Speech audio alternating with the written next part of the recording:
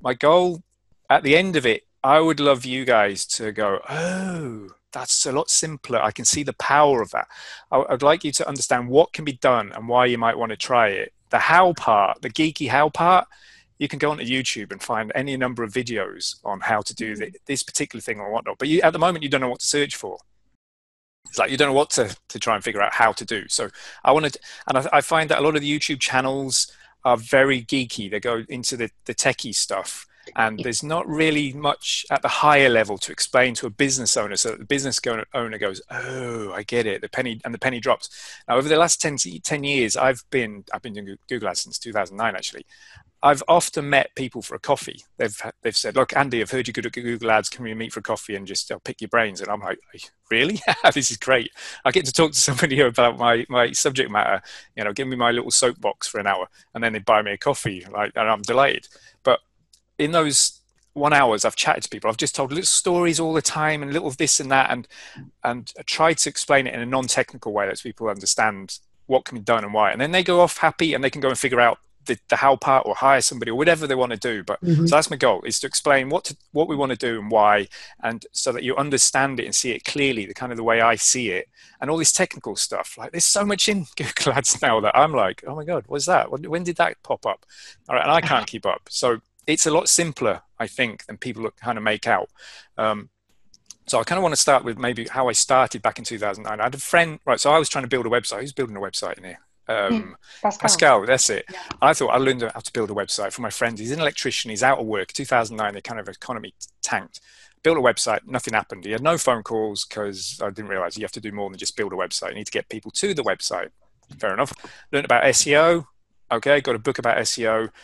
As I was flicking through it, voucher fell out of the book. This is when they're giving out vouchers, 50 euros, Google Ads. It was called AdWords back then. I threw that into the account. And I remember him ringing me, and I was at work. I was in Dunn's stores, an IT dude, and he went, Andy, I've had a phone call. I was like, oh my God, what? It works. This is amazing. And we got home. He got home, and he sat in his kitchen on the Friday evening. Okay, what other things do you do? Fuse board replacement, wiring and rewiring. He goes, smoke detector installation, Dublin. There's so many landlords, they need to do this. That's going to be my business. That's going to take off. Excellent. So I loaded all those things. We're bidding, obviously, on electrician Dublin, electrician Kildare, and all that stuff like that. After the end of a month, because I was a data dude for Dunn Stores, I looked at the data, right? So it had 300 clicks. It cost about 75 euros back then. So that was kind of handy. And he had enough phone calls to be getting work in. So he was delighted, because at that point, he'd had to hand his van back. So he was in dire straits. He's handed his van back, a baby on the way, etc. So he had enough work to keep going. And I looked at the data and I was like, okay, there's been 300 clicks, but your ads showed 10,000 times. There were 10,000 impressions. That meant your ads were seen 10,000 times, and 9,700 times people didn't click on them. They just sailed past. But what were they searching for? Okay, so like you had 300 clicks, but of the 10,000 impressions, what were they all looking for? And I said to them, all right, okay, 2,000 of them were people looking for an electrician in Dublin. But you're in a really low ad position. It's super competitive. It's hard to get those clicks. Hardly any wiring and rewiring clicks or impressions. And for smoke detector installation, you've only had 12 impressions for like that in Dublin. So forget it. That business idea of where you're going to be a millionaire doing smoke detector installation ain't going to happen. But I said like 5,000 of your searches, half of them are to do with washing machine repairs, cooker repairs, or oven repairs. And it was like, oh my God, everybody is calling for that. I'm getting all these phone calls. They're looking for an electrician to fix a washing machine, a cooker. So I was like, oh my goodness, right. Let's throw away this electrical website I've been building. We built a washing machine repair website, dublinwashingmachinerepairs.com, dublincookerrepairs.com, dublinovenrepairs.com. We did the same for Kildare. And now when somebody searched for washing machine repairs Dublin, they see an ad from Dublin Washing Machine Repairs. So our click-through rate just doubled overnight. It went 4% to 8%, just overnight. And his cost per click dropped a little bit because Google rewards you if you have a better click-through rate. And we were able to bid more and get into top ad position. That was it. That's like, he's still doing that. He's got like a little workshop in his back garden, and that's his business. So me as a data dude, I was like, whoa, we found out for 75 euros, 300 clicks, but 10,000 impressions. We found out what the market was looking for, and that the visitors that we could get to the website, so we could actually change what we were offering to match what they were searching for. So often when I speak to a business owner, businesses, they go, look, we're selling blue widgets, these brilliant blue widgets, best blue widgets on the market. I'll do some research. And they go, yeah, but everyone's looking for red widgets. I'm like, I suppose we can make them red. Okay, make them red. We'll sell that because that's what everyone's looking for, you know? So for me, like, one of the biggest benefits of Google Ads is that you get to find out, possibly on a whiff of spend, very low ad spend, what people are searching for so that you can potentially stand in front of them. Okay, so if people are looking for architects Wexford, then, and there's a ton of people and that's what they're looking for, then you can bid on that and you can stand there rather than trying to push something else, some other search or some other service that they're looking for.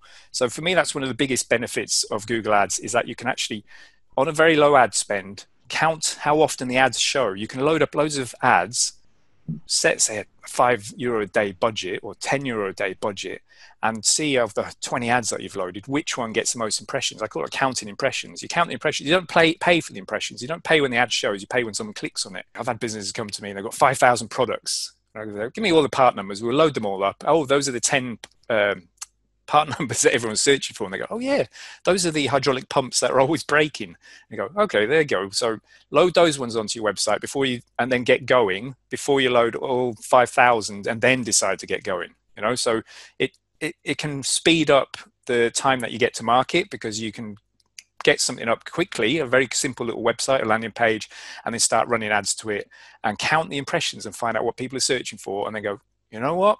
That one that we were hoping to build a page for, there's no point. We can't get anyone to that page. Nobody's looking for it on Google. But that one over there, there's a ton of people searching for that. Let's go and build that one out. You've built the business case to actually then go and build the landing page. Right, so where's my pens? This is the part that I normally do with a flip chart. I'm a stand-up flip chart and guy, and I bounce around the place. This might slow me down a bit. But what I learned early on, I just binged on podcasts and videos about Google Ads, and I came across a guy, and he described. Now, hopefully, this is going to be the right way. Okay, so he described what he called the online buying life cycle of people when they go onto Google. They initially start as a browser. So my wife might tell, is that back to front? Can you see that back to front or the right way? No, that's perfect. Oh, okay, I see it back to front. I don't know why, but right. So my wife might come to me and say, you know, we can't go to Sanguli this year in Spain. Why don't we go glamping? And I might go, glamping? What the heck is glamping? So first thing I'm going to do when she's gone to bed is like Google glamping. Okay, so I'm sitting down and I'm browsing. We all know about browsing the internet. And I've typed in glamping. That means I know nothing about glamping. The fact that I just typed in that one search term on its own, that one word on its own. Someone typed in London. It means I know nothing about London. They're trying to learn about London. I typed in glamping. It means I haven't got a clue. All right, I might realize, oh, this is camping without a tent and a bit nicer, and you don't get cold and wet and all the rest of it. Not like I remember it as a kid. Brilliant. Let's do a bit more research on this. So I might type in glamping Ireland to find all the different locations in Ireland. So I've become a researcher now. Okay, so I've gone from being a browser. I've got a bit between my teeth now, and I'm typing in lots of different search terms, and I'm learning a bit more. Oh, okay, there's glamping in Dingle. Oh, there's glamping in the Aran Islands. There's glamping here. Is there different types of glamping? I don't know. What if pets, and can you park near them? All this sort of stuff. So I've gone from being a browser just casually to now I'm researching. Okay, and then at some point I might decide, you know what, I really like this. Tell my wife, yeah, let's do the glamping. And we might become shoppers, and we might be online actually typing in, right, okay, what dates are these open and how far is it? Okay, the Aran Islands, I always wanted to go to Galway and stay there. Yeah, that would work. If we go to Galway, how does that boat thing work to get across there? Like how many times a day? And then we might even be searching for, like, this is part of the research of like things to do in the Aran Islands. You know, so we're doing all this research trying to figure out our trip. But at no point, if you had like a glamping pod or whatever they're called, I don't know, glamping site on the Aran Islands, you can't get me to book when I'm still browsing going, what is glamping? Okay, if I'm doing research, glamping Ireland and this and that, I'm not going to book yet. I might come to your site and read your stuff and then exit out, and I might come back later on. Right, so and I might get my information as a shopper. Go, oh, okay, that one's good. But if I went to Dingle, okay, that's really far. You know, so I'm shopping, and at some point I might go, you know what, I want to buy.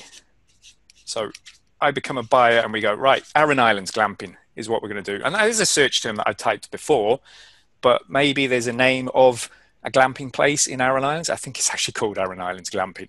Okay, so that's the brand name. We type that in because we're ready to buy now. So what happened with my brother-in-law is that we found loads of buyer search terms. Okay, people were searching washing machine repairs Dublin, cooker repairs Dublin, oven repairs Dublin. I was like, oh, okay. Versus just washing machine repairs. When they just typed in washing machine repairs, they were kind of doing a bit of research of like, how much is it going to cost? Can I do this myself? Like window repairs Dublin, you might be typing that in and looking for, no, sorry, window repairs, you might be typing that in because you're looking for a YouTube video on how to do it yourself. Unlikely, but you might be. But if you type in window repairs Dublin, you've kind of gone through all this phase or just skipped it entirely and went, you know what, I need to ring somebody. So a good little, okay, so this is like the online buying life cycle. But what I like to think about is that these buyers here, they're searching, if you can see that, with a credit card in hand. They've got a credit card in hand, and everyone else over here is searching with a cup of coffee in hand. Okay, so at some point, I don't know where the line is, back here, these people are all info seekers. They're all looking for information, and they've got a cup of tea in their hand, or a cup of coffee in hand. They've got no intention of buying from you. If you buy those visitors and get them to your website, they may come back later on, but at that moment in time, they're sitting with a cup of coffee in their hand. Their credit card is firmly in their pocket. All right. Yes, it might be good to get them to your website, but it would be better to get all the people who are running down this hill, just go and stand at the bottom of the hill, and they're running down with a credit card in hand saying, I need to give my money to somebody. Really? The best thing to do is just sit at the bottom of the hill and catch them all and take the orders. Okay. It's like me going into the shop. Oh God, where's my phone? Oh, my phone's. I went into a shop a while ago and said, right, I'd like an iPhone 5 SE because they're nice and small, black, and with 16 gig memory. And he just took my order. He said, we ain't got a black one, we got a pink one. I was like, okay, I'll do pink. I'll have the pink one. Can I get a black case to go over it? Thanks. That was it. And I walked out. Now, he didn't have to convince me what phone to get. I already went in and I said, I want this in this color and this amount of memory. I was a buyer. I came in with my credit card out. Okay, so he was an order taker. So for me, when you do Google Ads or maybe any kind of online marketing, I would suggest, this is why I like Google Ads, you've got people on Google who are literally searching with a credit card in hand, looking to give their money to somebody. Architect Wexford. They might not have the credit card in hand, they might have the phone in hand. They want to speak to somebody. If they're just looking for architects, you don't want that person landing on your website potentially, especially if they're in Cork. Yeah, you don't want somebody landing on your website who's just typed in architects. It might be a kid going, oh, I want to be an architect when I grow up. I wonder what they do for a living.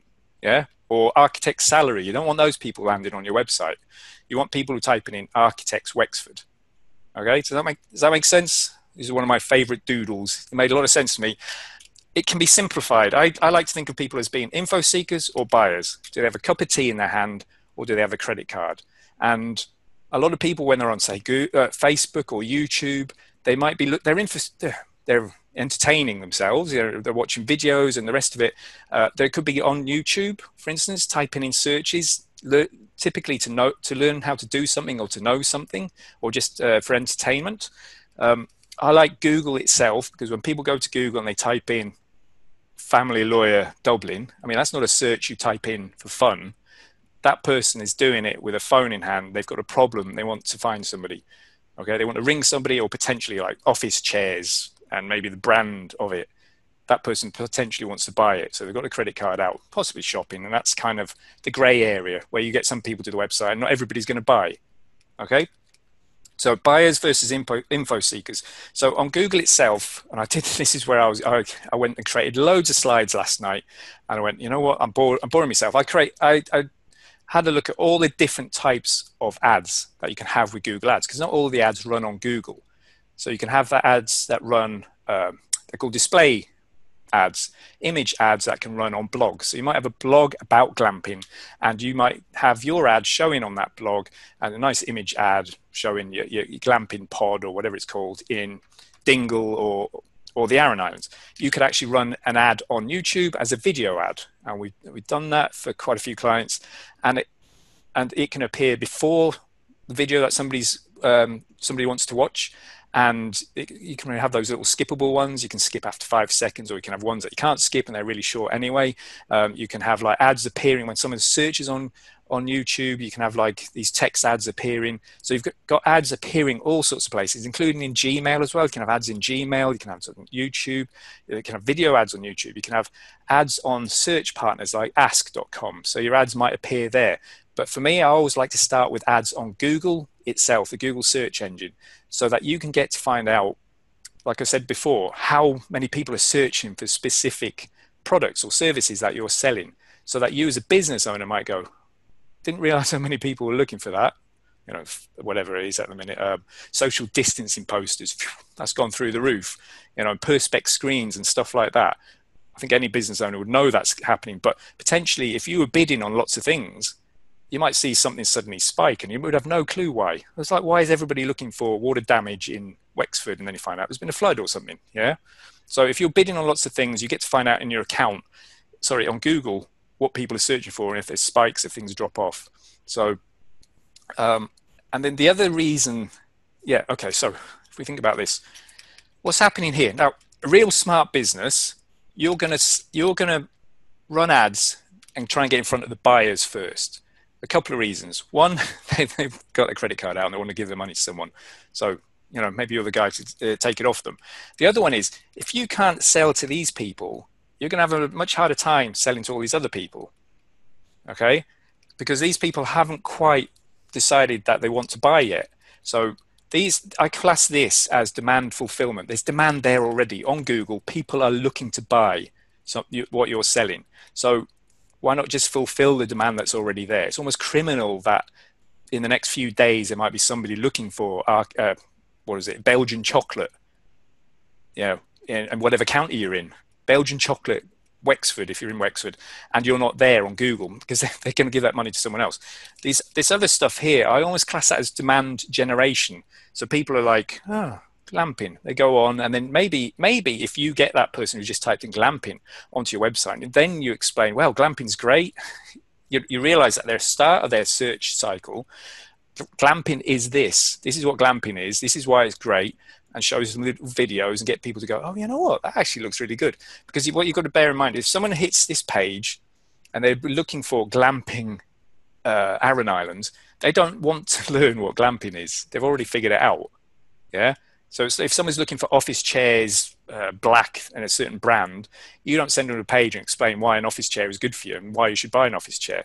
I'd call this a presumed close. When someone walks into a bar, the barman doesn't say, oh, listen, it's a hot day. Why don't you have a nice pint? They just say, well, what do you want to drink? Okay. Whereas this part here, you know, if you can this is demand generation, I call it. And if you satisfy these and sell to these people, and then you also get found as people search at all these points, like glamping Island, glamping Aran Islands, obviously, if you're in the Aran Islands. If you get found at each of those points, the person searching, and you educate them and give them what they're looking for. So if they're looking for information, you give them information, then they might go, oh, this is Uncle Zeno. I trust Uncle Zeno now. Instead of going Googling and going to a website and reading something and coming back and Googling, going to another site and going backwards and forwards, which is kind of tedious, I'm going to stick on his website and I'm going to learn all about this stuff. Oh, glamping is good for this, that, the next thing. Bear in mind this and get your car, whatever. I'm going to stay on his website, and you educate them, bring them up this hill instead of them having to do it. And then if they're looking to purchase, then, hey, I trust Uncle Zeno now. Let's go buy off him. So this is sort of demand generation, obviously building know, like, and trust as well. And then you're getting people to this point. Point is, if you can't sell to them when they're ready to buy, when you get the buyers to your website, then if you get them all educated and whatnot, they might still not buy from you. So that's why I like to start here. There's money that could be going in your pocket today or tomorrow if you just get this part running. But also, if you haven't got these parts set up, then when you start educating people, get to the point of where to buy, and then your shopping cart doesn't work, but, you know, you've kind of wasted a lot of your time here. All right. Okay, so I've got loads of these. I'm trying to whiz through them. So that's why I like starting with ads on Google. There's a phrase I like to use, is like, what's better than low-hanging fruit? You know, like if I want to make an apple pie and I've got an apple tree in the back garden, go out and get the low-hanging fruit. for me, Google paid search, there's already apples falling out the tree. Just literally go under and put your put your basket underneath. And then the thing is, if you go do that, if you go and put your ads up on Google and nobody's really searching for your product or services because they don't know about it yet, you have no ad spend because nobody searches, the ads don't show, nobody clicks. Okay, so but just have them there, and then you can start doing your stuff on social media, and people go, "Oh my goodness, I never thought about like getting a log cabin as an office. That's a great idea." Then they go to Google. So what you're actually doing is you're starting to generate the demand, and this people will start going from reading a newspaper ad or seeing something on Facebook or TV. They'll start going to Google and typing in those searches. So I equate that to as like shaking the tree. You're shaking the apple tree, more apples are going to fall out. And if you haven't put your basket underneath the tree, what's going to happen is those apples are going to fall into other businesses' baskets. You know, so if somebody's going home and they're reading on the newspaper about a home office or pod or whatever they're called in the garden, it's like, oh, that's a great idea. They forget about it. They get home, they forget about it. Well, I can't remember the name of the business, but I'm now going to look at home offices or log cabins or whatever it was, pods, home, you know. So they do that search and they find all your competitors on Google. So for me, it's like get the ads running on Google, put the baskets under the tree, even if there's no apples falling out, then you go and generate more demand and get more apples fall out of the tree. And just a quick story on that. We ran ads for they're a private investigators firm in Athlone, I think. This was years ago. And we were bidding on their brand name and we were bidding on the founder's name, the guy who set up the business. I can't remember his name, but one Sunday he brought out an article in the Sunday Business Post about mystery shopping, how to do mystery shopping and all the rest of it. Lots of advice, good advice. And at the bottom, there was a little bio. It was written, you know, it had a little bio about him, that he'd set up this private investigators firm, what his name was, what his background was. And on the Monday, we saw a spike in people searching for his name. So him bringing out the newspaper generated a lot of people going to Google on the Monday to find out more about him. And we had the little ad running and we sent people to the website. So it's also another good way where you can actually detect how some of your other efforts online or offline are actually increasing brand awareness. If you're bidding on your brand name, you might see it starting to go up. So yeah, bid on your brand name is one of my first tips for a business, especially if you're a hotel or something and you're in with booking.com or Trivago or whatnot. They will bid on your brand name and they will basically steal your repeat business and referral traffic and sell it back to you like 14-15%. But if you bid on your own brand name, you typically will get a better click-through rate because that people can see the domain name as being actually the hotel. And if your click-through rate starts getting up nice and high, Google just stops showing their other people's ads. So they don't show on your brand name. We've actually just done this for a client this week, bidding on their brand name, and we're getting about 50% click-through rate, 50 to 60% click-through rate. And his cost per click in the UK at the minute is about 7 cents. It's ridiculous. It's super low. You could argue those people who were searching for my brand name were going to buy anyway, or they're just going to log into our website or whatever it is. But what you're doing is you're protecting your brand by having an ad above it. You get to change the copy in the ad instantly. Maybe there's an offer for August. You can just change it. You get to split test different wording in the ad. So as a business owner, like if you're selling wedding rings, it's like, well, do I have affordable wedding rings on my website? Do I have Celtic wedding rings, or custom wedding rings? Do I have cheap wedding rings? Like cheap wouldn't be a good idea, you could guess. But if you put all three ads to split test and people just typed in wedding rings and you found more people clicked on custom wedding rings, then that tells you something about what you should maybe have on your landing page. We do custom Celtic wedding rings, you know. Okay, so it's a great tool as a business owner to find out what people are searching for, preferably what they want to buy, preferably, you know, so you want to find out in marketing and in business, like what we want to do is find out what people want to buy. What do people want to buy? Let's sell it to them. Okay. If we can find that out, and I think Google's a great tool for finding that out, then our next step is like, well, how do we sell it to them? And that's where you can split test the ads to find out, well, which ad appeals most? Like, so that client, there's a subscription box for dogs goodies every month, and their first month is free.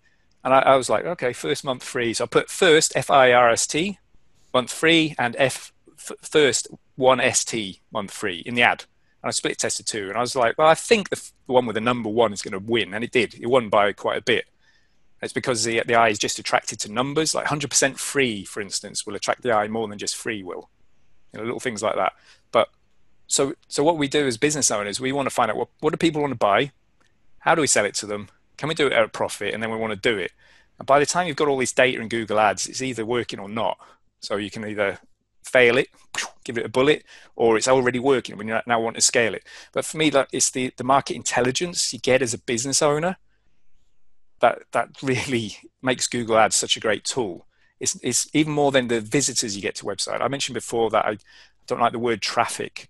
Like, so I'm a kind of digital marketer, but I try not to use the word traffic. I was getting my hair cut, chatting to the barber, and he was like, "How's your week going?" Somehow in my ramble, I mentioned traffic. I'm trying to get traffic to a client website, and he was like, "Traffic." He stopped and looked out the window at the road, and was like, "Okay, so not everybody knows what traffic is." But here's the thing: as business owners, we shouldn't be using words that dehumanize people. They're visitors to our website. It's not a click. We didn't buy 20 clicks yesterday. We bought visitors. We had visitors come to our website. When someone typed in divorce lawyer Edinburgh, that's like a terrible, they're in misery, aren't they?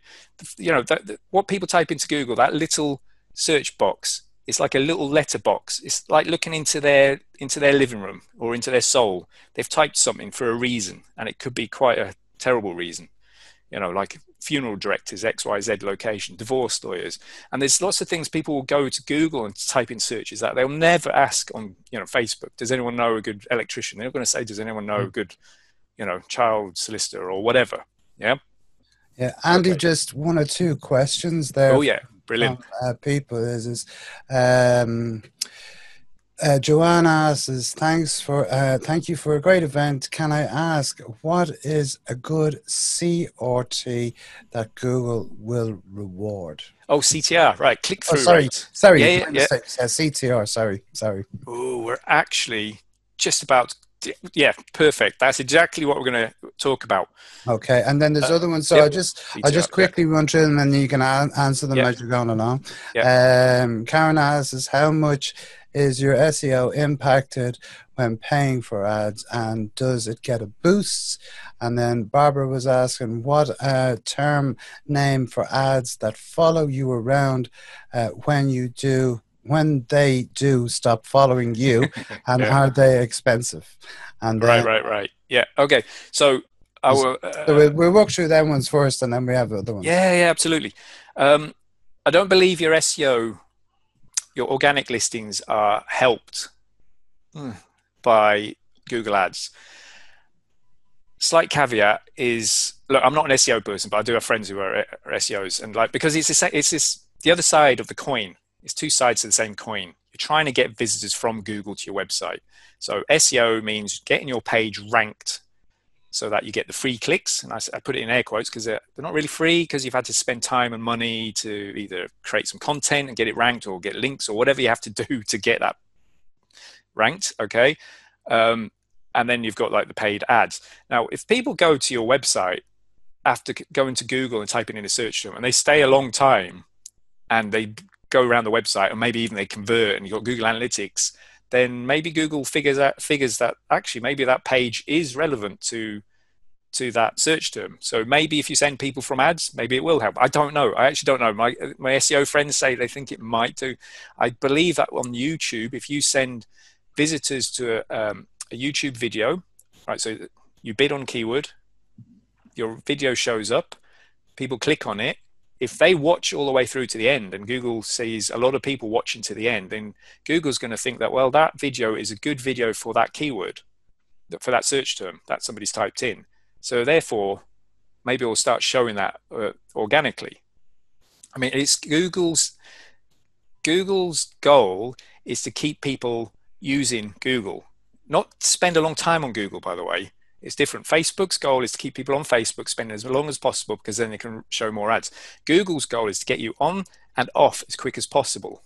So you go on, you type a search, you see a brilliant ad that absolutely matches what you search for, you click on it and you're gone. And therefore you use Google as your platform to go and find stuff. So you go, next time I'm going to go to Google. We all do it. We all Google stuff. But if all the ads were rubbish and all the listings were rubbish, we'd stop using Google. Be like, oh, there's something else that's better, DuckDuckGo, or maybe Yahoo, Bing, or whatever that has got a bit better. So we'll go to those ones. So it's in Google's interest for the most relevant results and the most relevant ads to show on the page. So if we can, whatever we can do to convince Google that we have a better, a more relevant ad that more people are going to click on, but not just click on, but stay on our website, not click and go, oh, damn, that's the wrong, and back out within, bounce within 2 seconds. Google's going to measure all that, and anything that helps them figure out that you're the best result is going to help you. So it's in our interest to be the most relevant result, because that helps Google, and then creates a win-win. It's a three-way win, because like the user on Google Very good. Likes it. Very Okay, good. so I hope that helped.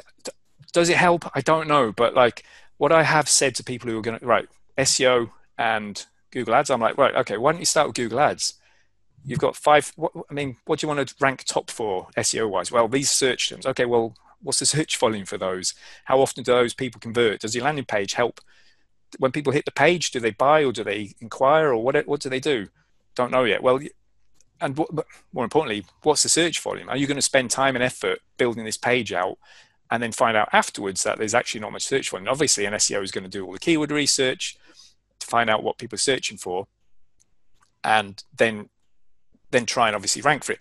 For me, I'll be like, right, okay, I can bid on like 1,000 words, 10,000 keywords if you want, and tell you at the end of it, which end of a week or end of 2 weeks, which 10 have the most volume, and out of the 10 you can go, they're not great, the margin on those products isn't as good as those 3, let's focus on those 3, let's build pages for those, and let's rank those for SEO. So for really, me, it's more doing it in reverse, as in looking at looking out first and then going and building, in a sense. So really, simplifying it, that and that's something even I wouldn't have thought would be the right way to do. I would sort of go the other way and say, oh, well, this is what I want on the website, and instead it's the opposite way around. Okay. Another question that came in from Debbie is, if I'm selling a product, say a desk, with lots of options available, am I best to focus only on my brand name desk, or should I look at the generic terms desk too, knowing that I'm competing against huge budgets from even the likes of IKEA? Right. My advice is try and get profitable as soon as possible. That, like, we'd all like to do that. Profitable from day one would be nice for all of us. Yeah. So how are you going to get profitable? First off is bidding on your brand name. Okay, you could, like I said, you could argue that those people are going to visit your website anyway. So, but your cost per click could be so damn low when you do it, and you're protecting your brand. Next one is, bid on branded products. Maybe you only bring out a product that you're the only people who bring out this particular product. That's the product name. Bid on those so that nobody else is bidding on them and stealing them. Okay, and then what will happen when you do that? If it's a brand new Google Ads account or been running a while, you'll get a nice click-through rate, because you're actually the website that you are the brand. So your click-through rate, 50-60% if it's a brand, somebody's looking for the AA and you're running an ad on it, because I worked in there doing their campaigns. 60% click-through rate. Okay, they've got the ad, all the other people trying to compete and pull, steal their branded traffic, but bang, we've got a 60% click-through rate, low cost per click, protecting a brand, and getting a nice high click-through rate on our account, which Google likes. Okay, so somebody asked about click-through rate. What's a good click-through rate? It depends. It depends on what you're bidding on, what the competition is. Are you the brand? Also depends what your what your position is, like how competitive it is. Are you in low ad position? Are you in high ad position? What Google's going to do is going to compare your click-through rate for your competitors in the same position. If you've got a better click-through rate, here's the beauty of this. If you've got a better click-through rate than everyone else in the same position, say there's 4 of us. There's Debbie, Zeno, Andy, and Alan, all bidding on Architects Wexford, okay? We're all bidding on that. And Zeno's website is Architects Wexford, and we're all, I don't know, Just Answer, or I don't know, Bark or something like that. Zeno's gets a better click-through rate than the rest of us, okay? So Google's going to reward Zeno with a lower cost per click. Brilliant. He's delighted with that. But here's the other thing. If there's 4 of us all bidding, let's say there was only 1 ad slot and we're all in position 1, Google's going to give us 25% impression share, because there's 4 of us. It's going to round robin between us, okay? And if, let's say there's 100 searches in the week, well, we all get 25 impressions with our 25% impression share. But if more people click on Zeno's ad, Google makes more money from Zeno. Yeah. If like we've all got a 1% click-through rate and he's got 5%, Google's going to go, why are we showing these other lads? We'll show him more often. So his impression share will go up as well. So not only will you show 25% of the time, you might show 50, 60, 80% of the time. And our ads campaigns suddenly fall off a cliff because our click-through rate wasn't good enough because we're not giving enough money to Google. That's what it means. If your click-through rate's high, you're giving more money to Google. They go, we're going to show you more often. And we're going to not show your competitors because you're doing better than them. And why is that? It's because why they base it all on the click-through rate. It's because our ad is obviously more relevant. Sorry, Zeno's ad is more relevant. And they want the Google platform to be more relevant because then people will use it. If they don't, if it's not as relevant, if they rewarded Andy with his 1% click-through rate, then people are going to leave. The users, the actual clients, the customers for Google are the users. They're all going to bugger off. And if they all go, then all the advertisers are going to go. So their model falls over. So that's the beauty of it. Like if you can have a better click-through rate than your competitors in the same ad position, then you will get rewarded with a lower cost per click. And that's Google tells everyone that. That's so that everyone goes, oh, damn, I must work on my click-through rates. That's how they get us to do what they want us to do. But the other unpublicized benefit is that your impression share goes up. Your ads show more often and everyone else gets squeezed out. And they're all going, oh my God, what's happening? Our campaigns are not working as well. What's wrong with our ads and this and that? And they don't realize that actually someone else is got a better ad than you and they're showing more often. Sarah asks the question. She says, silly question, and there's no such thing, Sarah, as a silly question. But in this context, what does bidding mean? You spoke about bidding. Okay. So this is one of the biggest mistakes people make. Okay. So I talked about the SEO guys and the keywords. They're going to say, well, what keywords? So Karen, what keywords do you want to rank top for? And you'll be like, well, sorry, I know you're not Belgian chocolate. We never said, but Belgian chocolate and this and that and the next thing. Okay. Right. They call what people type into Google keywords. Okay.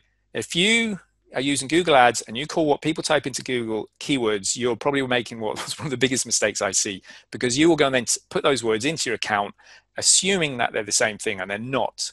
Okay. A keyword for me is what I bid on. It's the phrase that I bid on, and the search term is what somebody types into Google. And I am very, very careful to make sure I talk about search terms and keywords and make them separate. What someone types into Google is a search term. A keyword is what I bid on.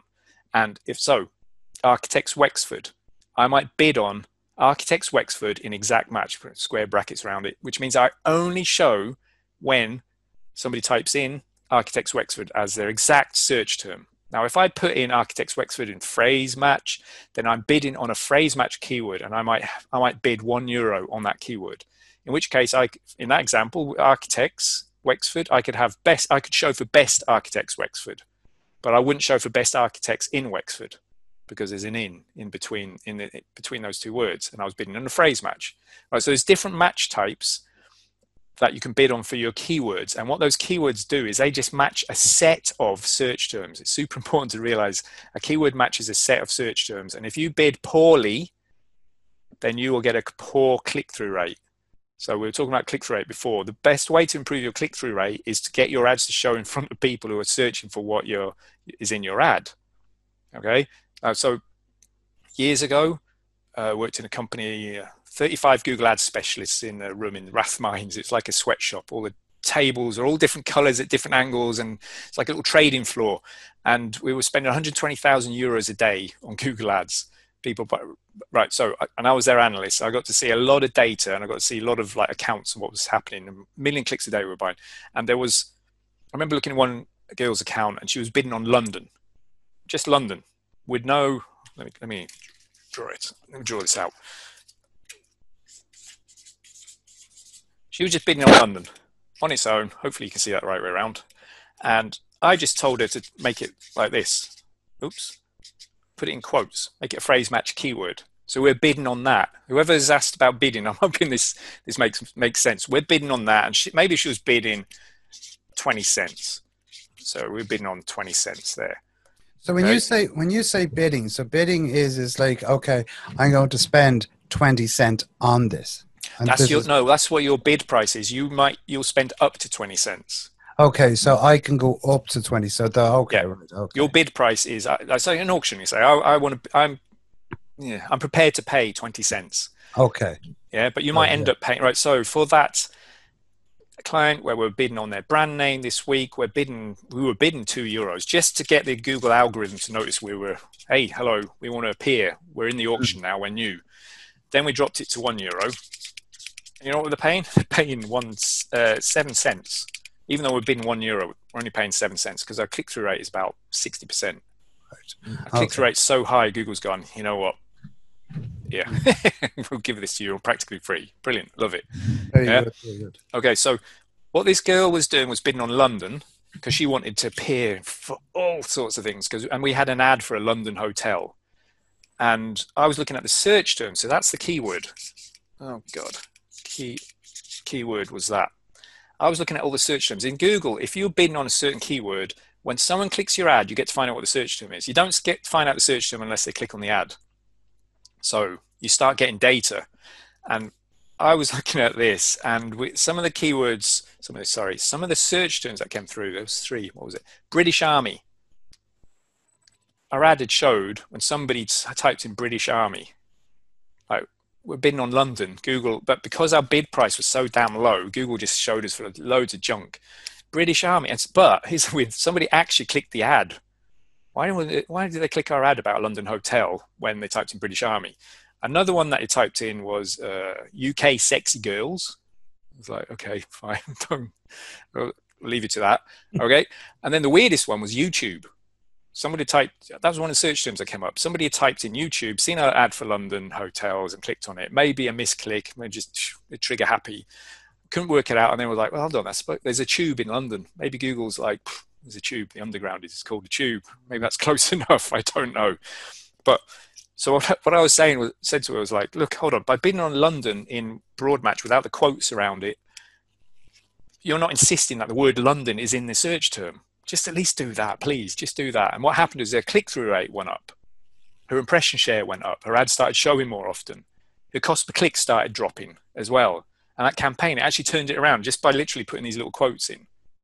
Yeah. So the simplest Yeah. of things, Yeah. simplest of things like that can actually make a huge, massive difference. Yeah. But Mm. it turned out, and I get this a lot when I've chatted to people over the years, it's because people keep calling what people type into Google a keyword when it's not, Yeah. it's the search term. So they go, oh, I want it to appear when people type in London. So I'm going to put London in as my keyword. And we're like, no, that's not, that's the search, the keyword London with no quotes around it means it could show for any old junk that might not even include London. Yeah. So Yeah.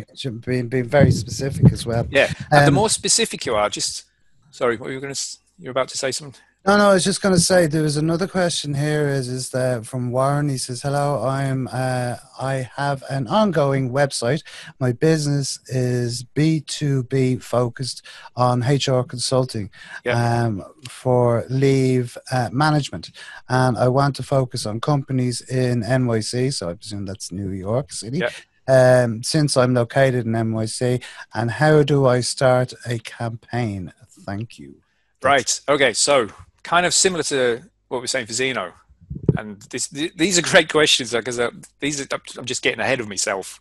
But we're covering these. We're going to cover these, but now I've got a real life thing to go through. Search terms. Remember, we've got buyers versus info seekers. So if someone types in HR consultants, look, that's not something you type in for fun. They're probably looking for a HR consultant, unless they're thinking of becoming a HR consultant or doing research about, well, what are these doing? But they're somewhere in that. Gosh, I can't find it. I took it off. They're somewhere in here doing some research, okay? But if they type in HR consultants NYC, yeah, then they've got a phone in their hand. They're looking to talk to somebody, or they're prepared to fill in the inquiry form. So the first sort of keyword you'd bid on for that one is actually quite cool. It's better than the flip chart, which was all this sort of stuff. Right, so you might have HR consultants, NYC. Now, I would put pluses, if you can see that, it's a plus in front of each word. If you can see that, HR consultants, NYC. Yeah, I haven't got loads of space. With a plus in front, that's called modified broad match or something like that. I just call it mod broad for short. And what you're saying is you want each of those words to be in the search term in any order. So someone could say NYC HR consultants, and you're still eligible to show. Doesn't mean you will show, and possibly with other words in between.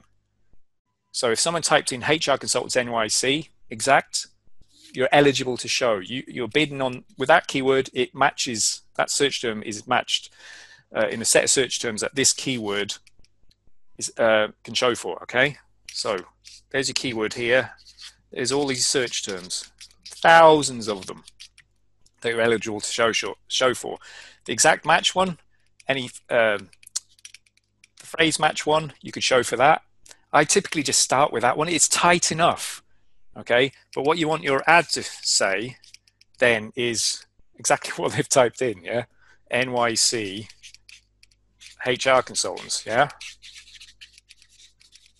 This is why I like Google, because I'm a simple bloke.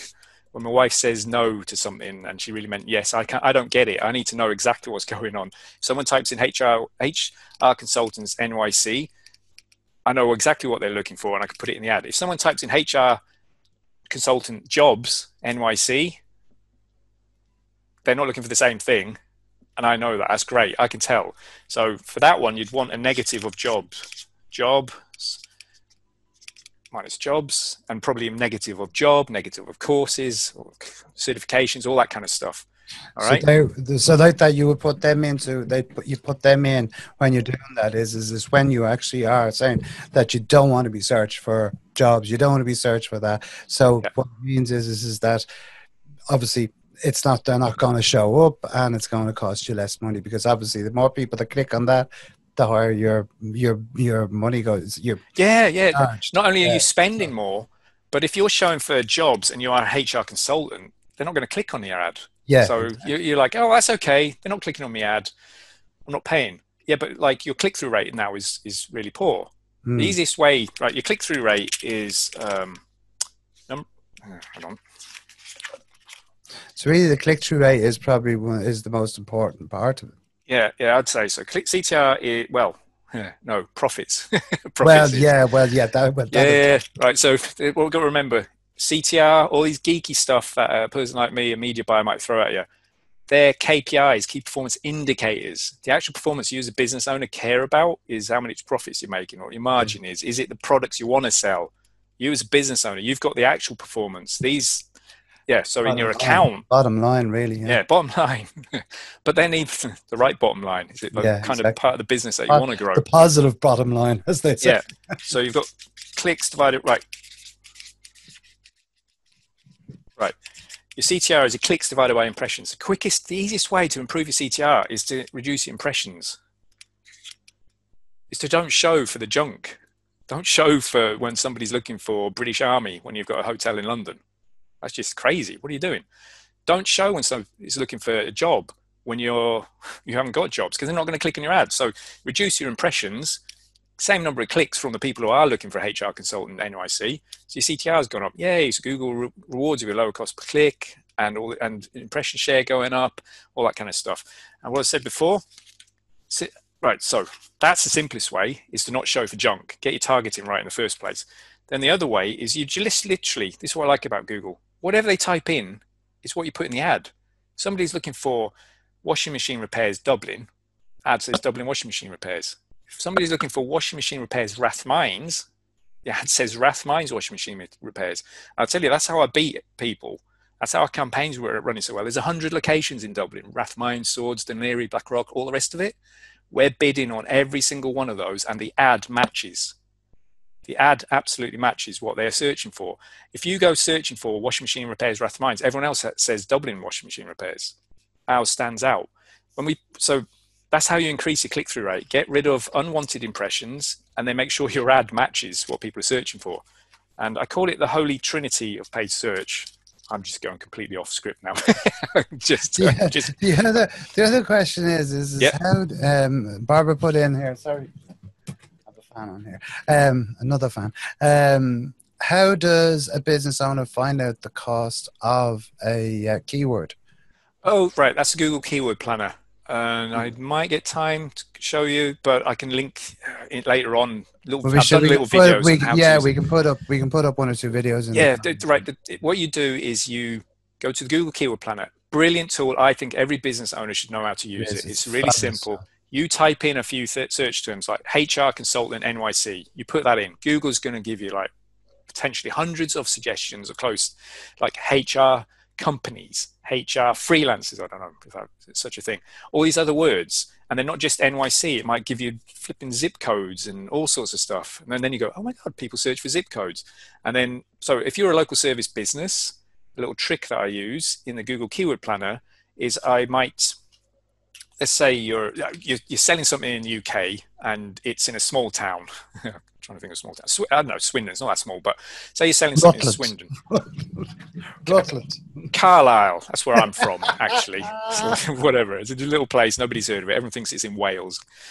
It's up near Scotland. And right, so if I've got a carpet cleaner in Carlisle, actually, carpet cleaner is not a great one. Let's say a cleaner in Carlisle. We want to show when someone types in cleaner Carlisle, but there's lots of things that people might type in that is like a bit longer tail. It might be office cleaners, home cleaners, house cleaners, residential cleaners, carpet cleaners, window, all those sorts of phrases. So, but I want to know which ones people are going to put Carlisle on the end, because those indicate that they've got a phone in their hand and they want to speak to somebody.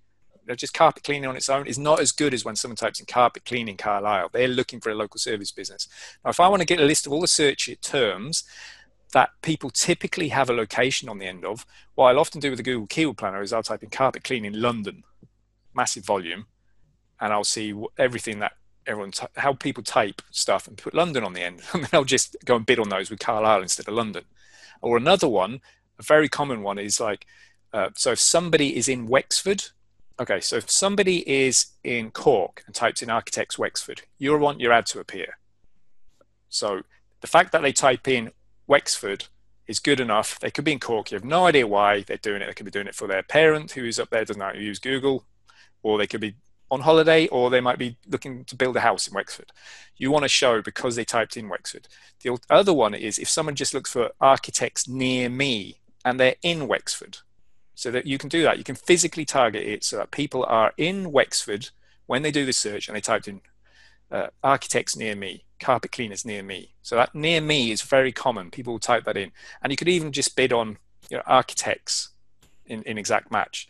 You can bid on architects phrase match. You're going to have to start adding loads of negatives of like jobs, courses, certifications, degrees, salaries, all sorts. But if you've got that big list, it can help. But I would start, if you're a local service business, I would start by insisting every single keyword has a location in it.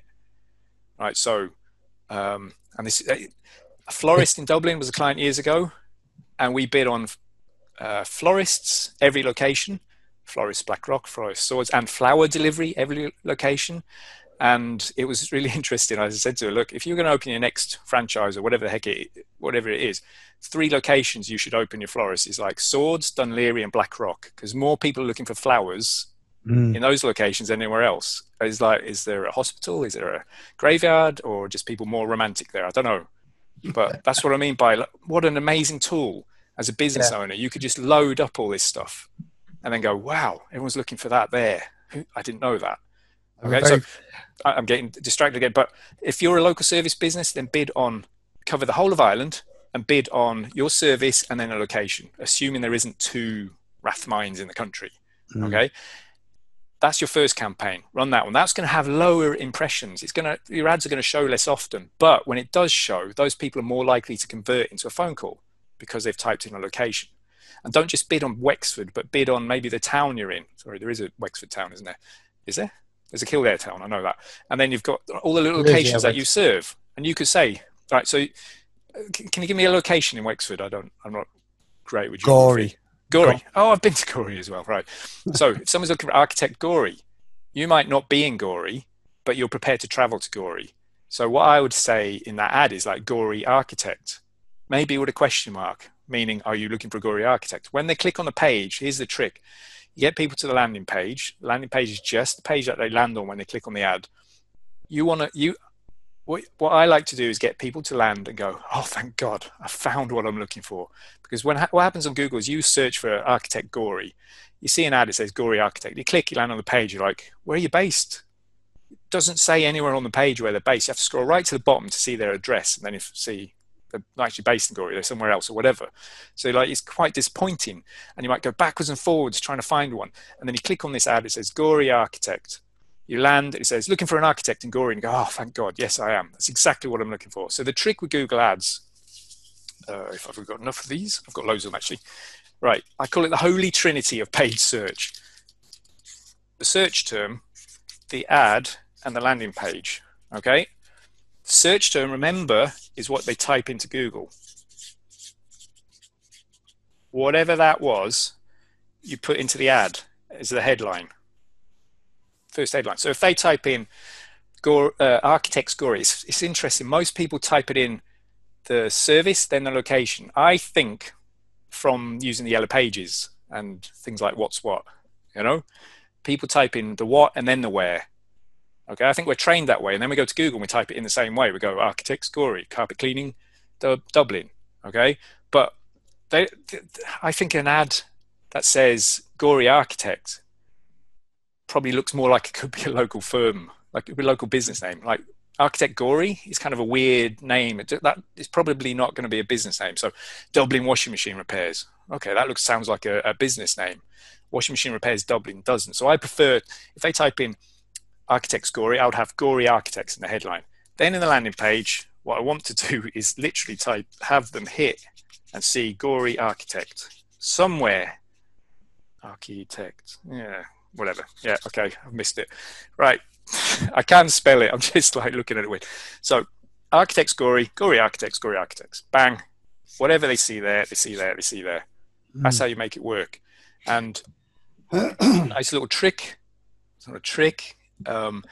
is if you've got a good techie, they can have this web page set up so that this headline is dynamic.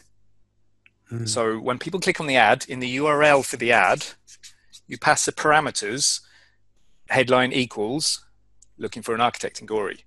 Okay, so when they hit the page, it changes. And then if it's like architect Wexford, the ad says Wexford Architect. When they hit the page, it says looking for an architect in Wexford.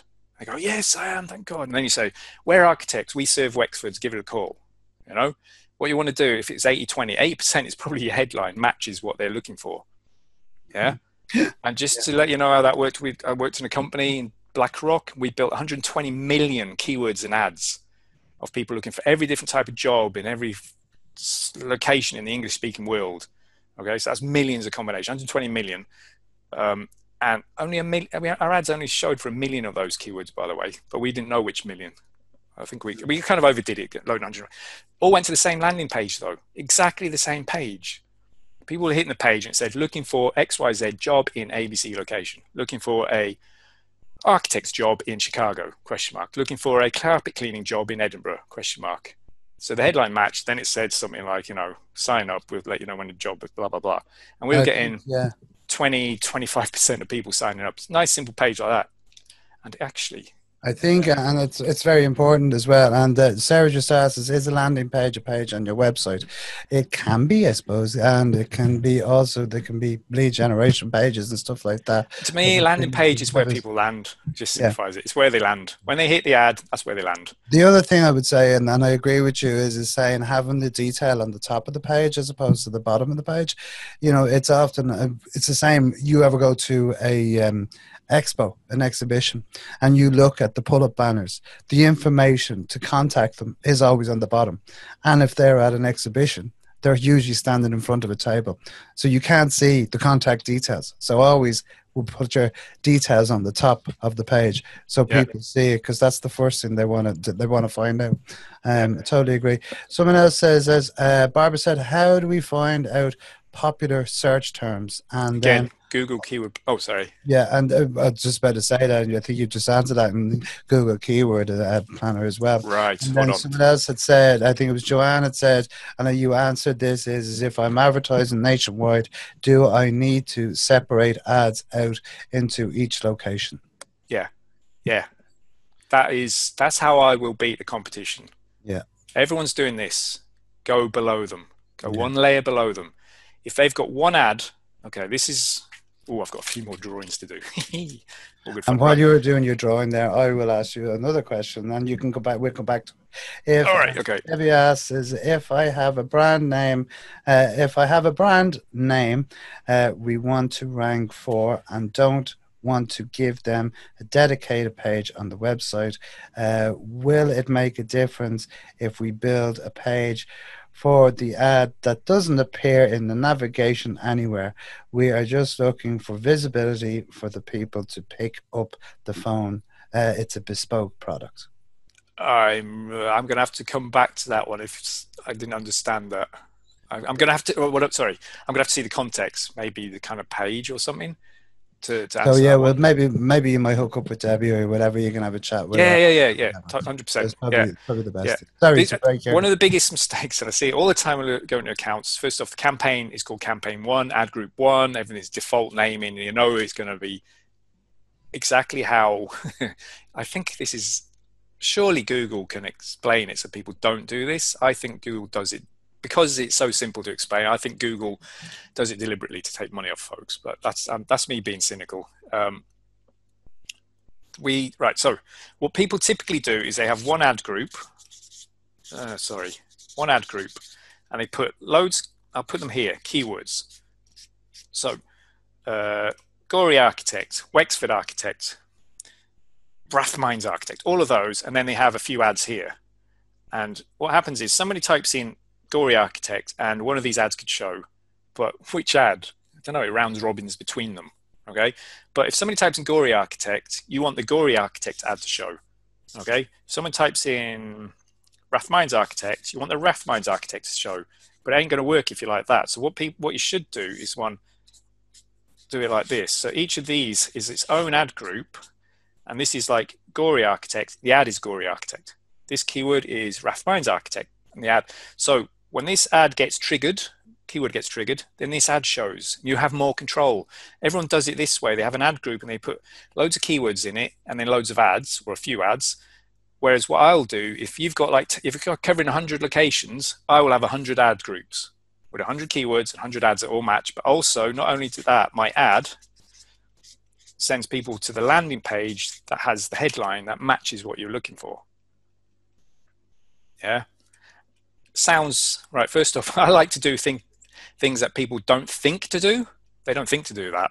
They're doing this. Surely is that a lot more expensive, or is expensive? How? In what way? If you're creating all of these different ads, like you're creating multiples of ads instead of saying, okay, right, I just want one particular ad. Am I going off the wrong kilter here? I'm just probably asking the questions that everyone's probably saying.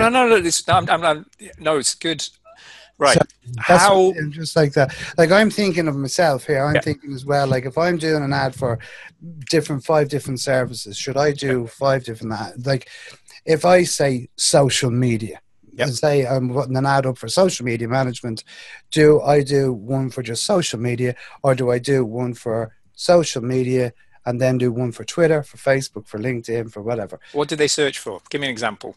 Well, that's what I'm saying. Social media, I don't know, consultant. Right. Okay. So if you say to type social media consultant, the best ad is going to be social media consultant. Possibly the county they're in as well. Okay. You know? So separate. Yeah. So, but let's just ignore the locations and stuff. If they type in social media consultant, let's put Dublin in. Social media consultant Dublin. The best ad is going to be Dublin social media consultant. Now, if they type in Twitter consultant, what's going to run better? Which ad is going to get a better click-through rate? Dublin social media consultant or Dublin Twitter consultant? Yeah, I see your point. Yeah. So it's all about getting the click-through rate up. So if you get the click-through rate up by doing what other people don't think to do, because they don't even think to do that, or they go, "Oh, that would be great. Oh my god, I don't know how to do that," or "That'd be great. I know how to do it, but I can't be bothered." Well, I'm gonna be doing that, you know. And if you do that, you're gonna beat them. Yeah. Your ad will be more relevant to what they typed in. You're gonna get a better click-through rate. And as we discussed before, if you get a better click-through rate, your cost per click will go down. Okay, if your cost per click goes down, possibly you can afford to bid more, you know, and go back to paying what you were, but it'd be in a higher ad position. But So hence, regardless, if your click-through rate goes up, your impression share goes up, your ad's going to show more often, and the other people's ads are going to show less. So yeah. it's all about. Honestly, Google is that simple. Whatever they type.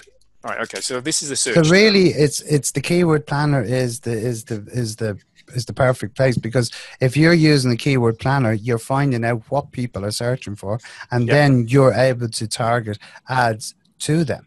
Yes. You're able to say, okay, this is what most people are looking for. So then you decipher down how you can, I suppose, differentiate yourself from the other ads that are thing. You If know you how I say don't differentiate? By only, default, I differentiate by being more relevant. mm, mm. Whatever they're typing in, I put in the ad. Yeah. Yeah. Someone asked the question, are breadcrumbs useful? What do you mean by breadcrumbs? Yeah, I'm presuming that it's like it's following on. Uh, I, I, I don't know. Maybe you can, Pascal. Maybe you can be a bit more direct and let us know. Is that breadcrumbs in the website when you land and it I tells you think Yeah. where it. you I are? think that's. I think that's what she's talking about. Yeah. Well, if you get people to the page, your goal is you have one goal. Typically, you should have one goal. Ideally, it makes more sense if you have one. Like we could have a few. They could call that number, or they can inquire. But right, so a landing page. If people land on a page and they haven't got navigation and menu and stuff, yeah, maybe that works. And people will scroll down. Oh yeah, this is brilliant. I can see all the things I want, and I will tap to call, whatever. Mm.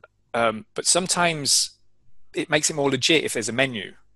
Just feels more legit, and they can browse, they can have a look at testimony. I want to do it in my, some people might want to check things out themselves. I'm actually quite disappointed when I go to a website and there's a menu and I click in, it just brings me further down the page to a specific Yeah, I have point. to admit, I I do feel the same. cheated. I'm like, I wanted to find it. I've already read that, and now I click and I'm reading the same stuff again. Yeah. So like, if you have like a full website, it has like homepage, services page, testimonials, about page, which is about them, not you. It's about how you can help them, not about you, how long you've been in business and stuff like that.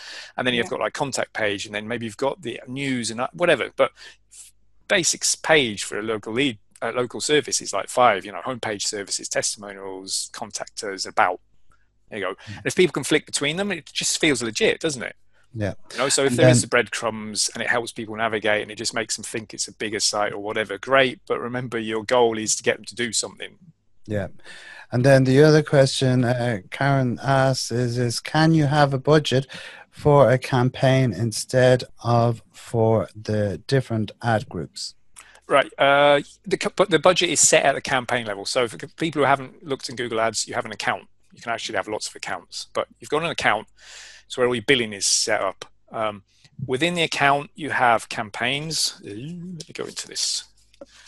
Right. So you might have an MCC at top level. I do as an agency. You could have yourself where you have lots of accounts underneath, and you've got an account. Under the account, you have campaigns. And under that, you have ad group. And sorry, I should have done this sideways.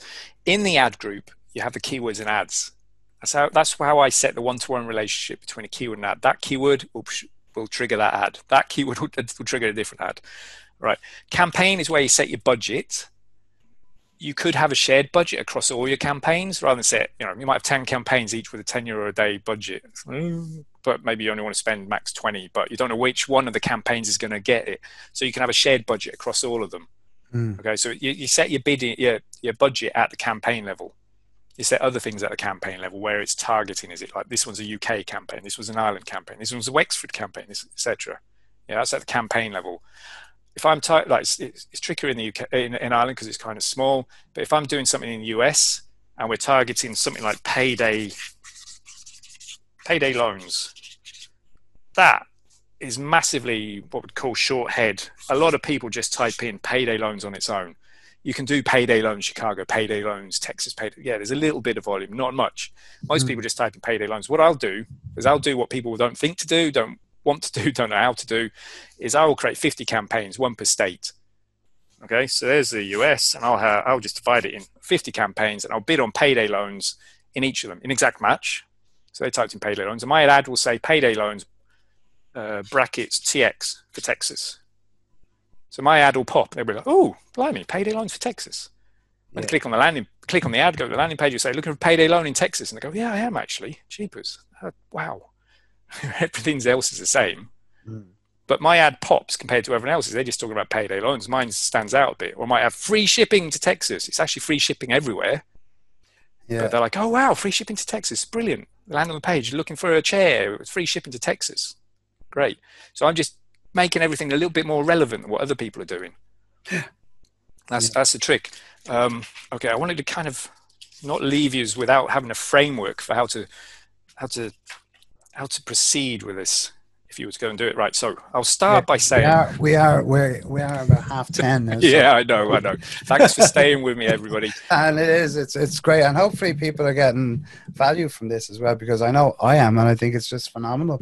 I could keep Kind of going. Honest to information. goodness, you have me for half a day at some point. I'd love to flip a chart and a blah and a workshop, and I would do best when people throw loads of questions at me because the brain just starts going. Mm. But this this is super important. Okay, what do I call it? I call it the search funnel. When people go to Google, this is what's happening. Right, this is going to get a bit tight. Okay, there's searches. So Barbara, you go to the keyword planner, you find out what people are searching from. It gives you estimated search volume, gives you estimated bid prices. I take it with a pinch of salt. I look at it and go, oh, there's more for them than them, and jobs is pretty low cost per click. Asbestos removal, holy Moses, that's very expensive. All that kind of stuff. Yeah, it's just relative. But I don't know what I'm actually going to get charged. And also, just because there's 1,000 searches a month, I don't know what my impression share will be. What if my impression share is 50%? When I only get show 500 times, what if my impression share is 10%? I only show 100 times. So I don't know. So I could get really excited about the number of the search volume that Google says, but I don't know how often my ads will show. And the amount it will show is how much I'm bidding on, what my click-through rate is, what my impression share is. My impression share will depend on how many people are bidding on it, how good my CTR is compared to theirs, all that stuff. I don't know. I literally need to run it. So I'll use a keyword planner to get data, and then I load it. And I load a campaign with €10 a day budget, €5 a day budget. And then what I do is I count impressions. How many times do my ads show? That's what's important to me. Just because more people look for Immigration Lawyer London than Immigration Lawyer Bristol doesn't mean I can get my ad to show more often. It's damn sight more expensive and competitive for London, even though it's bigger. Yeah. So I need the data as a business owner. I need to know what are our ads showing for. Then we're going to get clicks. And I hate calling them clicks, by the way. I prefer calling them visitors. Yeah, I talked to all my clients. I say, yesterday, with this many, last week we had 200 visitors for this cost. Yeah, I don't want to talk about clicks. They're people. Okay, so those clicks, some of those clicks and visitors. Sorry, there's this damn funnel that everyone keeps going on here. It gets narrower. Okay, so searches, we don't show for all of them. There's an impression share where we lose some. Then not everybody's clicking on our ad. That's a click-through rate. Okay. Then not everybody who visits the page turns into maybe a prospect or a lead or whatever we want to call it, or a sign up or something. Okay. And by the way, the guy who was talking about B2B, as soon as I heard B2B, I thought of something and I promptly forgot. If someone visits your website, the chance of them actually converting into a lead, inquiry, right? I've got stuff running at 30%, people signing up. I might show you that landing page shortly, but it might be 5%, might be 10%, might be 20%, but there's a good percentage not filling in your inquiry form, but they visited your website. Now, if it's B2B, what could work? So if somebody's looking for a HR consultant, who's looking for a HR consultant? It's like, I'm not. It's typically a bigger business, okay? They might have their own IP address. Their business might have an IP address. They might be in their office on the company internet doing that search. In which case, when they hit your website, their IP address can be, Google Analytics picks up what the IP address is. There can be some software running. We do it for some clients where you do a reverse IP lookup. And it literally, these, like an engineering firm in the US, every day they get an email saying, yesterday, these other engineering and architectural firms visited your website. Yeah.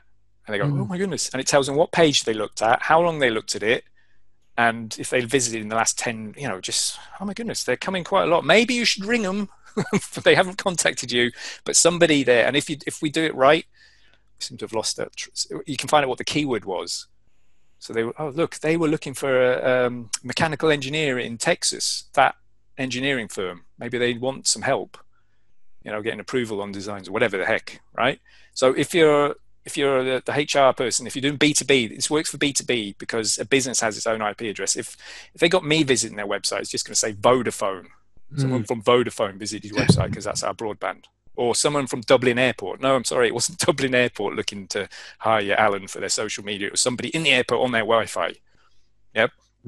Okay, so some people turn into prospects and leads. Then I like to call the next ones buyers. They turn into a buyer. They bought from you, but once. Okay, they bought from you. And I like to think of the first purchase as a test, both ways. Do I want to work with you? Do you want to work with me again? And after that, they might become a customer. To me, a customer is someone with a custom of buying from you. So that's the repeat business. They're a customer, repeat business. First time they buy from you is brilliant, love it. Better if they buy from you again. And then some of those people are going to become champions. They love you so much, they refer you to everybody, which is where, so this part here, everyone talks about the front end of your sales funnel, back end of your sales funnel. This is your back end, this is your front end. So this is going to get messy. This is repeat business. Oh God, why did I do it over there? Right, so these are repeat business. Champions, well, actually, referrals can come from quite a lot of places. But see this R plus R? I was told by this great business consultant, Blaise Brosnan in Ireland, R plus R equals profit.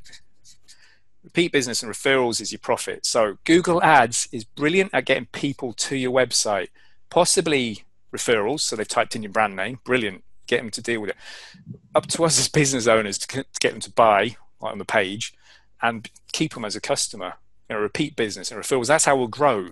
So a lot of clients, they'll spend a bit each month on getting people from Google Ads or social media and whatnot, and they might get to the point where it's like repeat business and referrals is what keeps them going. And the Google Ads, they can just put it on minimal. It just brings in the occasional new client or new sale.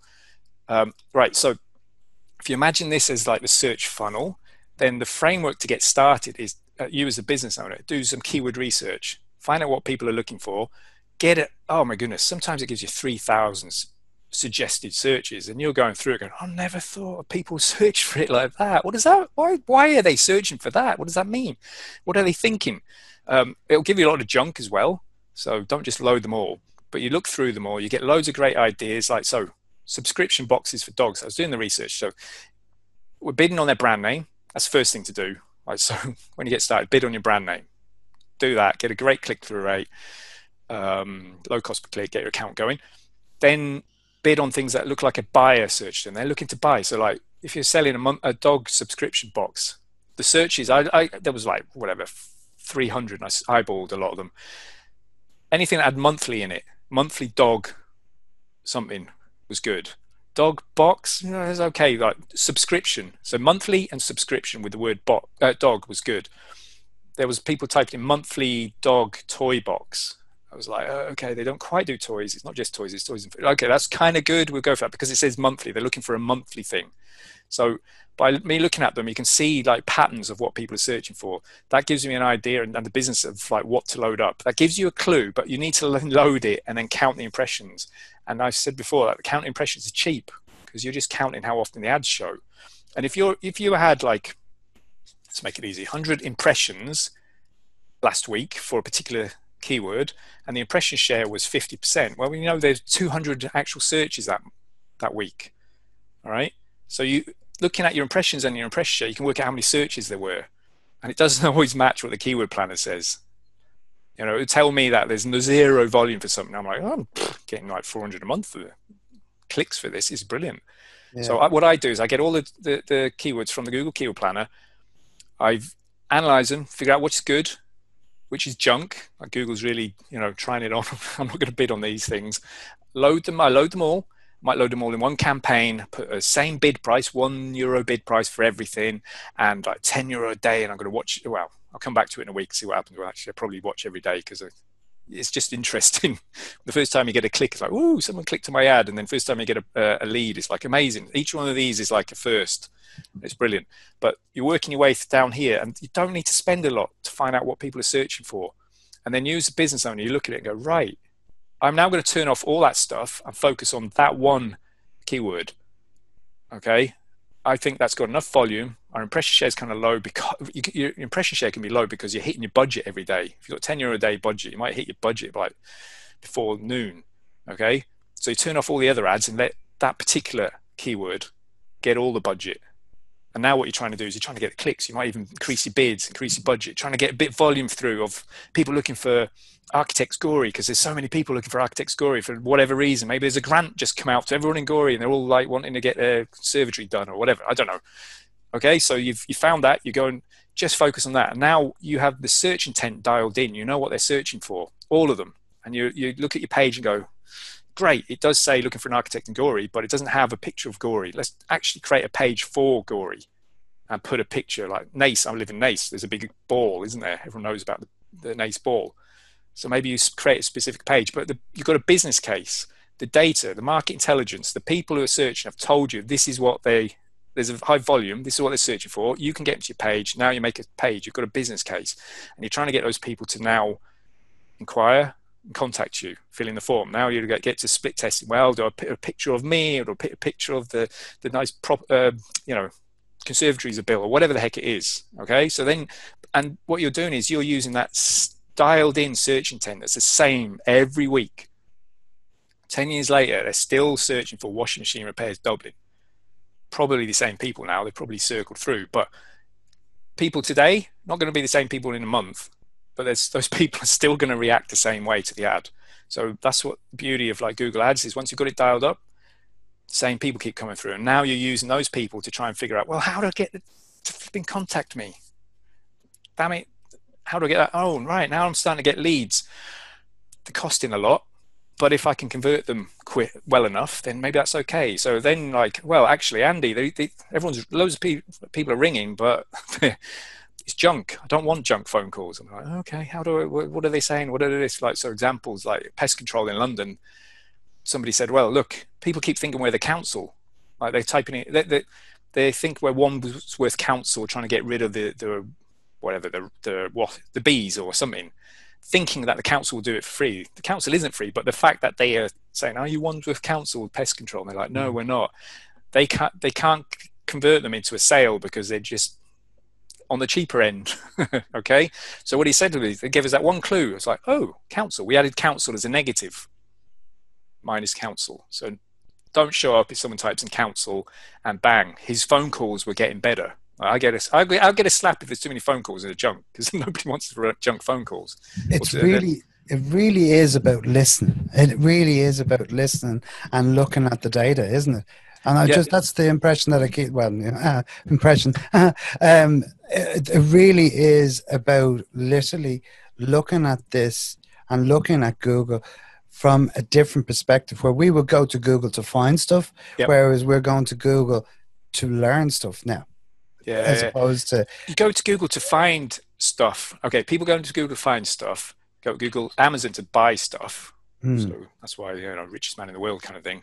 But the thing is, we have all used Google. We've all been frustrated. The elephant in the room is like, we love Google, but we hate it at the same time because we can't find what we're looking for. We do a search and we don't bother reading everything. We just scan. We just scan for what we typed in and we click it. Some people might read it, click. So if you echo back what they're looking for, and then they click, and then you smack them in the head with the baseball bat, this is exactly what you typed in. They're like, oh, brilliant, that's what I'm looking for. Then they come awake, and then they start reading your page. If you make it hard for them, hold on, you're in Gory, do you serve? I don't know, I'm confused. You just say, we serve that location that you just typed in. Brilliant. I love it. You just don't make them think. Simple and smart. Keep it simple and smart. It's honestly, that's what I was trying to say at the beginning. It's a lot simpler. It's like, give people what they're looking for. If they're looking to buy something, look at Amazon's pages. It's like, here's the image, features, price, buy. Yeah. You don't tell them why they need to buy an office chair, an ergonomic office chair, when they've hit the page searching for an ergonomic office chair. They already know. They've decided they want to do it. But if somebody's looking for information, like glamping, you don't send them a page and go, sign up, book now. You're gonna have to sell them on like why glamping is no, you don't sell them. You give them information. They're an info seeker. They've got a cup of coffee in their hand. They're looking for information. Yeah. Um, And it goes back to the blue jumper, red jumper scenario yeah, of, yeah, yeah, yeah, if I have a red jumper, that's what I want. And, and I click on that. I want to buy the red jumper. I don't want to buy the blue jumper. If the blue jumper's there, why are you yeah, sending me to the page with the blue jumper? I want yeah, the red jumper. So it's, yeah, yeah. yeah, yeah. And what a lot of people talk about, hold on, where is it? From here to here, or sometimes it goes straight to the buyer, if it's e-commerce. People talk about their landing page conversion rate. I don't know if you hear that a lot. People talk about, well, our landing page conversion rate is 25%. It's like, Andy, got the best uh, landing page for our emergency plumbing service in Dublin. It converts at 25%. And I just kind of wanted to silently, well, mentally slap them. No, no, no, your landing page doesn't convert at 25%. If I sent people looking for car insurance to that page, how many phone calls are you going to get? Mm. You're not going to get any. If I send people looking for Caribbean cruise to your page, you're not going to get any. The landing page doesn't convert. The landing page just sits there. It's the person that converts. The person converts from being a visitor into a prospect or a lead. They convert from being a prospect or a lead into a buyer. They convert from a buyer. Right, it's the person that converts. It's all people centric. We don't call them clicks, because then you forget what's going on. You're getting a visitor, a human being to your page. Will they convert? So what that person meant to say, when instead of saying, landing page converts 25%, they should have said, people who visit our landing page looking for an emergency plumber convert into leads at 25%. So if I can, I'll drop it. Hold on. Let me just try and show you. Hold on. How do I do this again? I'll show that one. That's that page. That's that site over there.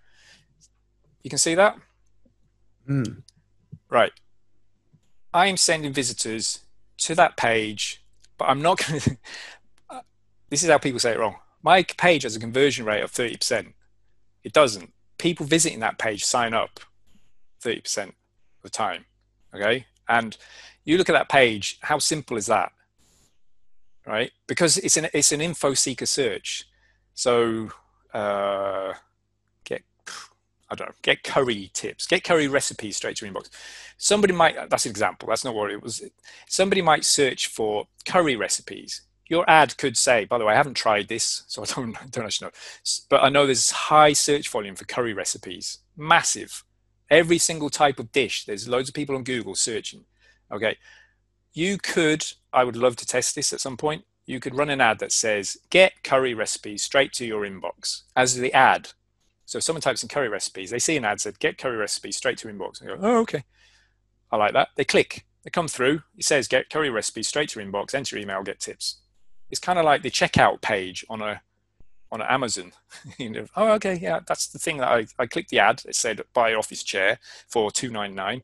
Click, buy $299. Click. There you go. So what's happening here is the visitors, not only am I targeting the right search terms that they're typing in, but my ad is actually saying get XYZ tips straight to your inbox. They click, they come through, and then they enter their email address, about 25 to 30%.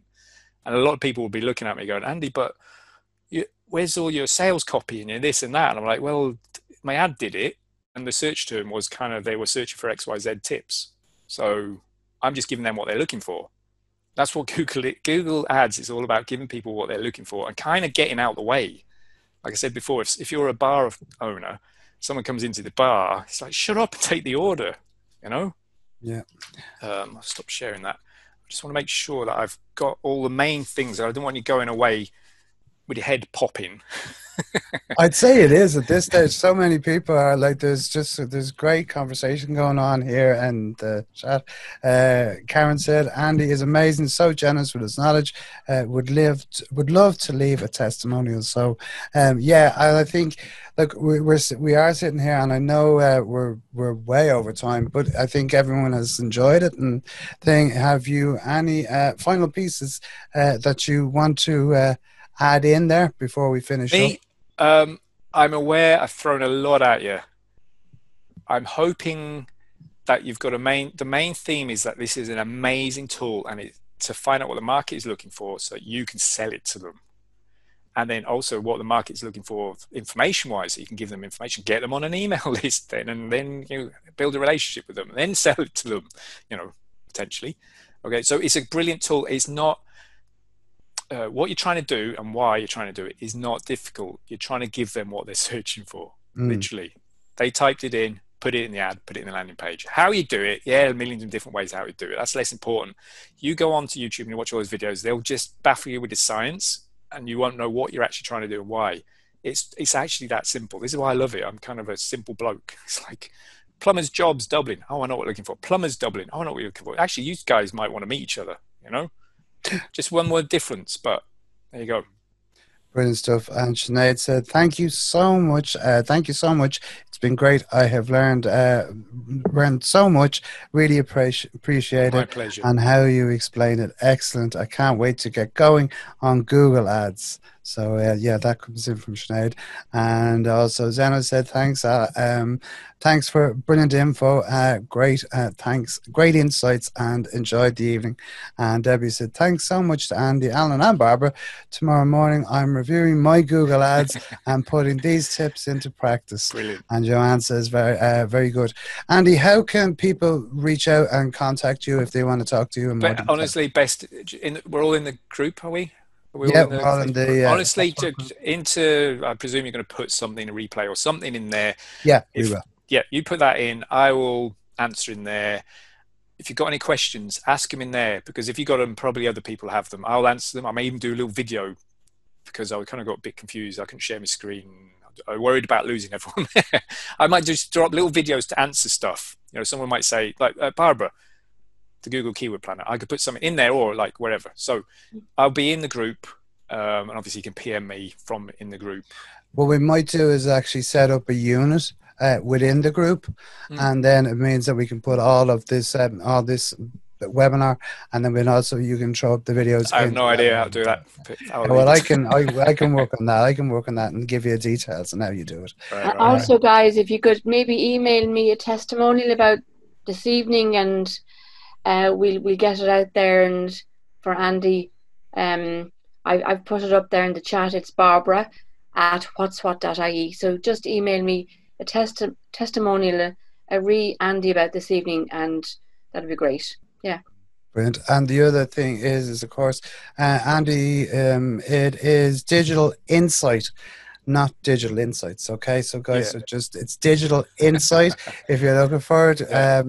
if you're looking for the website for Andy, and as you said, he's in the group and he is happy to help out. He's amazing. I thank you so much for tonight. I've learned so much, and it's Brilliant. opened up my eyes, and I definitely am going to be looking at things a lot different. Oh, I hope you go away and don't look at Google the same again. Never, I never will, because and I just, like I did a postgrad in digital marketing, and they did go in and they did talk about Google and Google Ads and stuff like that, but they never gave us any of this. They never told us any. So, it's really simplified and it's so easy to understand. And, and like as I said, we'll put this video up. I'm just praying to God that it did work. I have been recording it, so I'm hoping that it will work. But we will definitely be putting this up in the group and letting people know. And you're just amazing. I can't tell you how good. I really enjoyed that. Oh, brilliant, brilliant. I actually thought Yeah, to it was myself, I said, amazing. Thank okay, you so much, yeah. Andy, for sharing the knowledge. It was. I could listen to you for another hour, no problem. Yeah. Don't worry, I could talk for another 4. You can Well, probably tell. Honestly, I've been doing this 10 years. I still love it. I still yeah. love it. But It's you so can much hear fun. It's fascinating, just fascinating. Yeah. Yeah. And I think we will definitely be we'll have to do another one of these very soon, because it's, I think, because there is, as you say, there's so much in it. But I think understand, like what you saw tonight and what you said tonight it's just, yeah. Yeah. I would describe this as mindset. This is the Google Ads mindset. Yes. Trademarked. I'm going to trademark it. Whatever. No. This is Google Ads. This is like you as a business owner going, oh, I get it. Now when you get someone in your team, blah, and they go, oh, well, yeah, I'm a geeky this and I'm a geeky that. And you'll be like, whoa, hold fire. This is what you should be trying to do and why. And then you'll be teaching them. Yeah. This is Google Ads mindset. This is for business owners. You as a business owner now see the power of a tool.